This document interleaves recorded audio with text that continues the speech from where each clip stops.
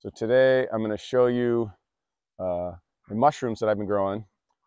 I've been growing them in the kitchen on coffee grounds, and then I throw them into the kitchen compost bin over here, which is just a wheelie bin.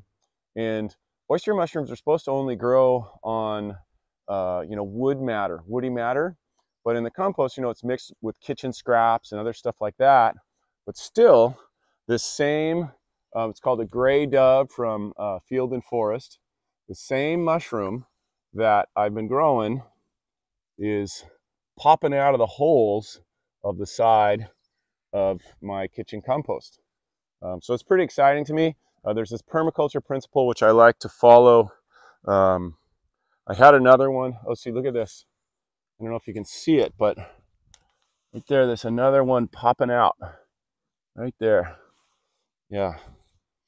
So that's it. I just wanted to show you, and the permaculture principle that I'm talking about is, it's not even really a permaculture principle. It's just this permaculturist that I went and did a tour with. I can't remember the vineyard, but he was the farm manager of Biodynamic Organic Farm. And he said, you want to get whatever it is that your waste products are through as many mouths as possible.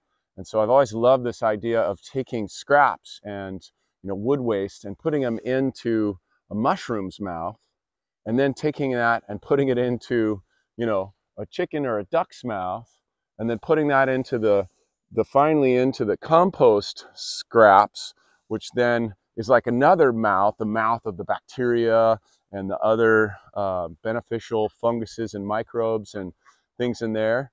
And so just putting them through as many mouths as possible, and then you're constantly resourcing cycling.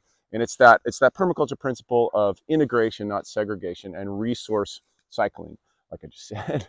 So anyways, there's the mushroom, and that's the philosophy behind it. I was just reading Ryan Holiday's daily blog post, and he was talking about how as we get older, we get so busy in life that we make money, we get busy, we have success, and even if we're struggling, the busyness takes over and veers us off course. And he's so right. Like, we got to keep coming back to the core.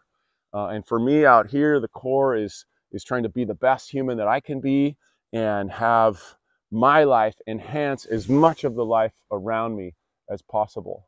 So I don't know if you're going to be able to see, because the sun is probably going to sort of knock it out, but I'm going to try to do a little 360 in our little private canyon that we created by just being good people and working hard. So, oh, you see that back there, that round thing?